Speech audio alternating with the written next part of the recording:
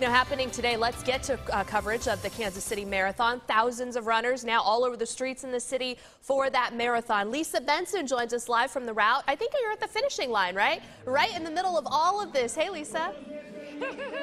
Yeah, definitely a lot going on and a lot of money to be made. This is set to be the largest Kansas City Marathon yet. Take a look, folks. They're still crossing the finish line. A lot of 5Kers and half marathoners are now crossing the finish line. Again, great weather and a lot of excitement out here. I'm joined now live with Tom Butch. He's with Waddell Reed. Talk to me about the economic impact. Definitely a lot of money to be made by the city of Kansas City because of this event. Yeah, we commissioned a study, the Kansas City Sports Commission did, that is, this year. And the economic impact was adjudged to be $8.5 million a year from the marathon and all the related activity that takes place with people coming into town.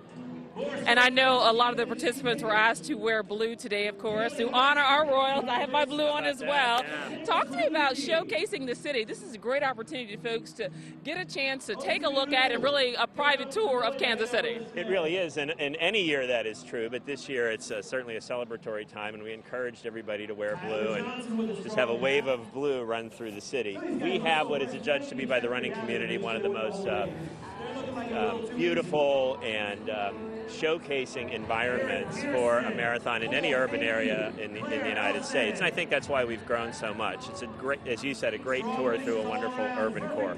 Awesome. Well, thank you so much for your time. Thank you. And again, a great turnout. This is the largest marathon to date.